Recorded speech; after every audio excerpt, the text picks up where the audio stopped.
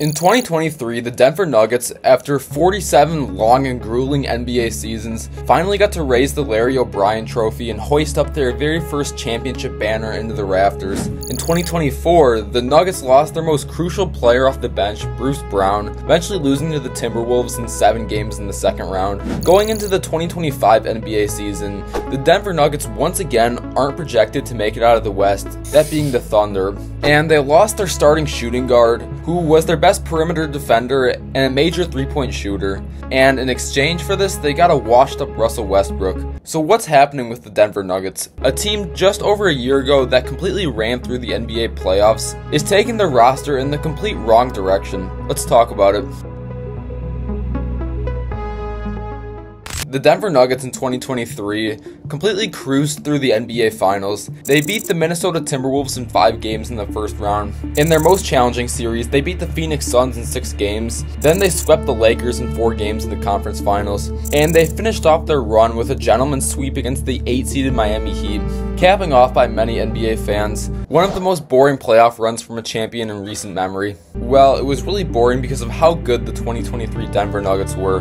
The Nuggets in the 2023 playoffs finished with a combined record of 16-4. While this might not seem historically impressive looking at it at face value, when you compare it to NBA champions of the past, it looks a lot more impressive. The Nuggets in 2023 had a postseason record of 16-4. Looking back at the last 5 NBA champions, besides the Celtics this year, none of them can break 80%. The 2020 Lakers and 2018 Warriors come close, but they're not quite there. If we expand this to champions of this century, the amount of teams that would break an 80% win rate in the playoffs are the 2024 Celtics, 2017 Warriors, and 2001 Lakers. Those are teams you hear in the greatest teams of all time discussion. In the 2023 playoffs, Nikola Jokic was a completely different animal. Throughout the 20 NBA playoff games Jokic played in 2023, the man averaged 30 points, 13.5 rebounds, 9.5 assists, 1.1 steals, and 1.0 blocks. And this production in the postseason is so rare to see.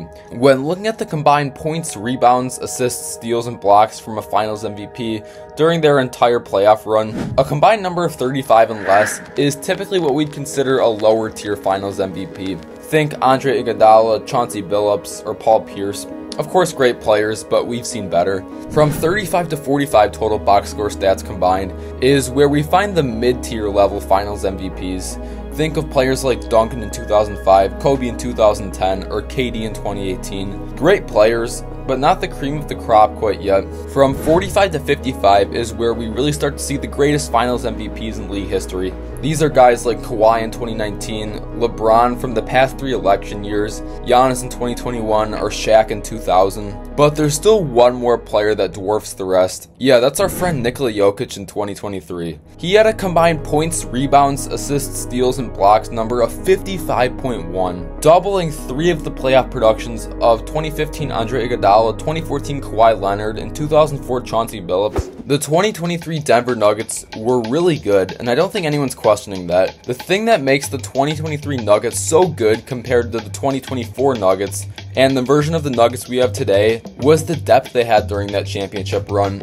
In 2023, Bruce Brown was such a key component for Denver, averaging 12 points, 4 boards, 2 assists, a steal, and a half a block a game coming off the bench while shooting 51%. Brown played north of 25 minutes a game during the postseason, so this guy was a huge part of the rotation. With a main rotation of Jamal Murray, KCP, Michael Porter Jr., Aaron Gordon, and Jokic, with Bruce Brown coming off the bench, and having Christian Brown and Jeff Green play spot minutes, the Nuggets were able to win it all.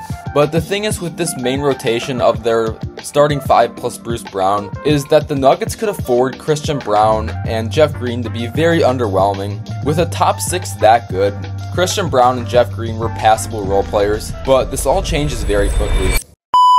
During the 2023 offseason, the Denver Nuggets quite tragically lost their main bench plug. During the summer of 2023, Bruce Brown opted out of his contract with this player option and signed with the Indiana Pacers for $45 million for 2 years. This was the start of the collapse of the Denver Nuggets roster. Without such a competent role player coming off the bench like Bruce Brown, the Nuggets would have 2 options come playoff time.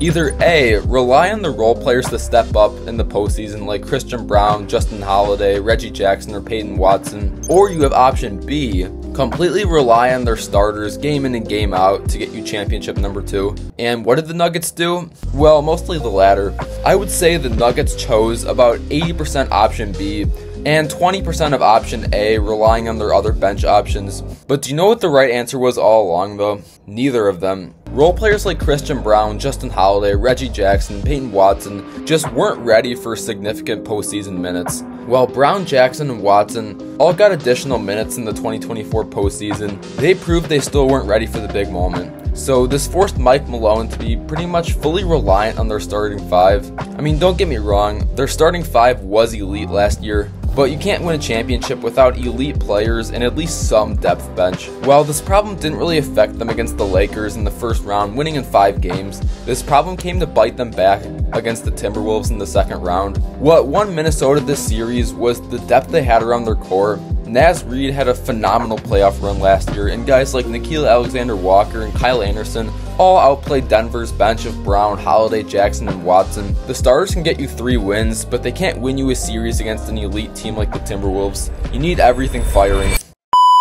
Now we find ourselves at the current time of the 2024 offseason, and it's at this point where the Denver Nuggets have started to run into financial troubles. The top 4 players of Denver, that being Nikola Jokic, Jamal Murray, Michael Porter Jr., and Aaron Gordon, are all really expensive to keep. All 4 combined are going to be making over $145 million next season alone. If the Nuggets wanted to keep KCP for at least the 2025 season, they would almost certainly have to pay the second apron luxury tax. And I'm no expert on how the luxury tax or contract structures work, but I can tell you that there's very bad consequences for the future of your team if you go to the second apron. So KCP eventually goes out and signs with the Orlando Magic, and this puts a huge dent in the Nuggets roster. KCP was arguably their best perimeter defender, their second best 3-point shooter, and of course their starting shooting guard.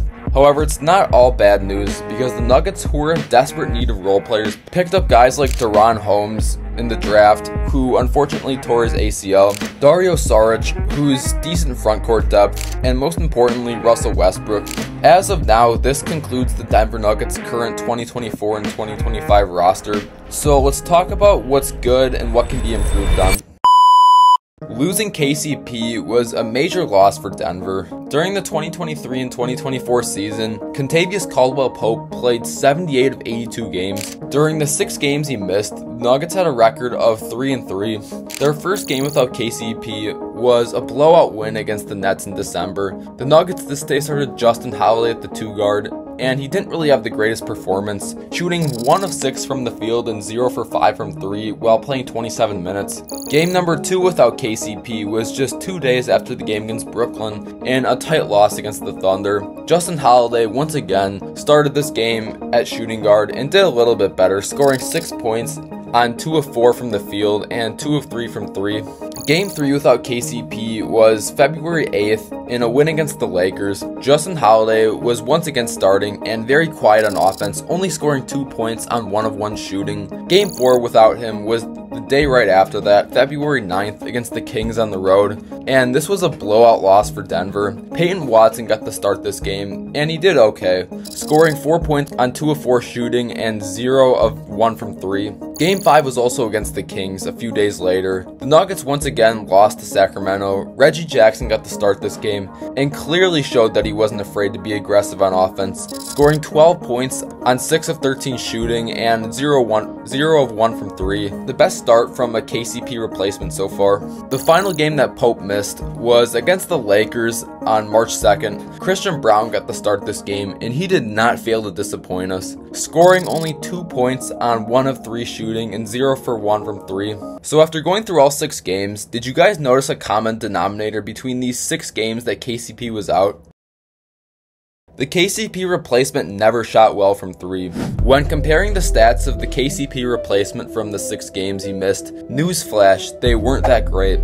The replacement had an average stat line of 4.7 points, 2.7 rebounds, 2.8 assists, 1.2 steals, and 0.8 blocks. They shot 42% from the field and shot an abysmal 2 of 11 from 3. During 5 of the 6 games, None of the starting shooting guards even made a three-pointer. When comparing their stat line to KCP last season, Pope leads in a landslide in points and three-point percentage, while being neck and neck in pretty much every other stat. This is a major problem. The Nuggets are in desperate need of three-point shooting. While the Nuggets in 2024 placed 10th league-wide in three-point field goal percentage, shooting just over 37%, they were also dead last in three-point attempts at 31.2 and 25th in three-point makes at 11.7 a game, suggesting that Denver isn't really confident in taking many three-pointers, and losing their second best catch-and-shoot guy from three only makes things worse. The Denver Nuggets this season are in a very similar situation as the Milwaukee Bucks. Why do we bring up the Bucks here? Well, besides that I'm a fan of the Bucks, their starting lineup and problems are nearly identical. Both teams have an elite level point guard running their offense, coupled with their star big man. Both have their small forward who could shoot 100 shots a game if the coach would let them. Both teams have their complementary big man playing along their star big, and both teams have a hole at their two guard. But the Bucks handled this situation way better than Denver did. The Bucks got three quality 3-and-D veterans on minimum contract deals, signing DeLon Wright, Taurean Prince, and Gary Trent Jr. on one-year deals. All three guys who can stretch the floor and play good perimeter defense. The Nuggets need to make a move like this, getting a veteran 3-and-D wing on a minimum contract. But instead, the Nuggets opted in to get Russell Westbrook, who in my opinion really doesn't solve a lot of the problems for Denver besides just pure backcourt depth. Russell Westbrook is notorious for not being able to shoot the ball, which makes Denver's floor spacing problem even worse. While Westbrook isn't a defensive liability, he's certainly declining from his prime days. And with him on the floor with Jokic, it's going to create a weird dynamic of both players trying to be the playmaker. So will Denver just play Westbrook when Jokic is out, or will they somehow force them to mesh with each other? As of now, the Nuggets roster has been declining, which is very concerning in a very stacked Western Conference, especially looking at their competitors who have done the opposite as Denver and improved their roster. OKC upgraded from Josh Giddey to Alex Caruso, and their young core is only getting more experienced. Dallas got Klay Thompson trying to solve their own three-point shooting issue. The Timberwolves drafted Rob Dillingham and pretty much retained their whole roster who beat Denver last season. The Grizzlies will be coming back with a fully available Ja Morant and a fire inside of them to reclaim the West. Don't get me wrong here, the Nuggets are still going to be in the mix with these teams to represent the West in the NBA Finals, but they need to address their issues if they want to solidify their spot in the West again.